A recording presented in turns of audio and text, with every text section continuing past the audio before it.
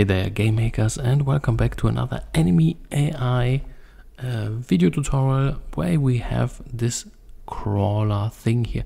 And the idea is kind of simple. You just want to have, let's say, one wall instance or ground or whatever you want to call that, and then have this dude walk around it. And for that, basically we have checking, hey, what do we have below us, or bottom, to the left, or top, or for example here to the right. If you have something, then we are kind of gliding on that thing, and then we're just using the rotation of the image, and also the the direction will be then the same, and then just set one speed value, and then it will just go around. And then once again we're just checking all the time, and then there's like at each corner one, let's say, floating spot where you have nothing to the left, to the right, to the top, and to the bottom. And then boom, you need to check like, hey, what was the last line? So top, then the next one is right, and then for example bottom, then the next one will be left. And then this is how we kind of circumvent this, in quotations, floating time in the air. And that's pretty much it. So if you want to know how to do that in code in GameMaker, then stick around. This is One Up Indie. I am a developer, so if you like what you're seeing and hearing, then why not consider sharing, liking, and subscribing to the channel, of course. Alrighty, for spoilers, I kind of did this system a little bit differently a few years ago, which is this video here, so that's mine also. And I used and abused, let's say, instances, and they were kind of redirecting, which does work also. But let's say you just want to have, let's say, one step event, and you just face plant your enemy, and then you want to be done with that, and you don't want to, you know, do the additional instances just for redirecting, then, well, this video is definitely for you. So this is kind of an update, a little bit more code heavy, but not too much. So once again, just for explanation, so basically we got our dude here. He is anchored at this green spot, and then we're checking below, and then it's like, oh, now we are, let's say, past, you know, where something is below, or to the bottom, to the right, left. There's nothing, is basically in the air.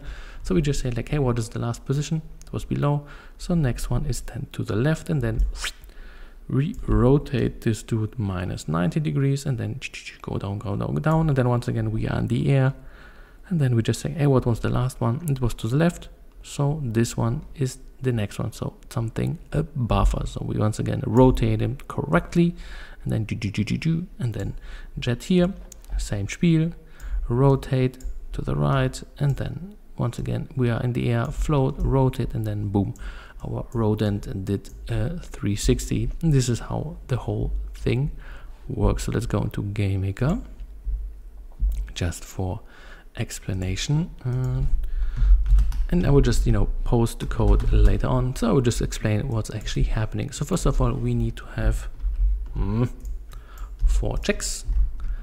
Check below, above, to the right, and to the left, as said. And then, well, I'm just drawing that and saving that into current side as a variable. So basically, and then we just, you know, assigning that here, but let's not get ahead of ourselves. So first of all, let's say, do we have something below? So our current Y position, +1. And then our object wall, parent, block, whatever you want to have, it doesn't matter. This is up to you. And then collision point will return if you have nothing, no one. So this little variable here, or it will return the ID or whatever. But we're just checking like, hey, is there something or is there nothing? And no one is the keyword for nothing. So there's nothing there, and then cool. So basically we're just checking for below, above, and right.